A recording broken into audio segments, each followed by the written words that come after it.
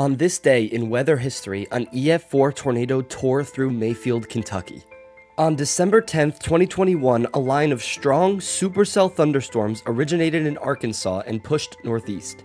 As they traveled, their circulation began to tighten, and many of these storms began to spawn tornadoes. One of these became a violent EF4 tornado, and in the dark at 9:26 p.m., it tore through downtown Mayfield, Kentucky. A candle factory where 110 people were working was flattened.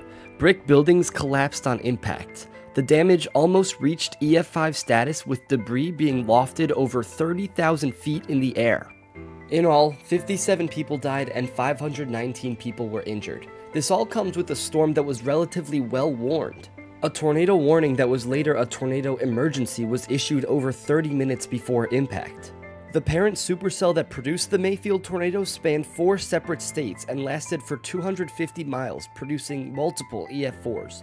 Storms like Mayfield are extremely rare, yet showcase the importance of weather communication and awareness. Mother Nature will always produce freak weather events, but it's up to us to relay critical weather information as frequently and quickly as possible. Stay safe out there.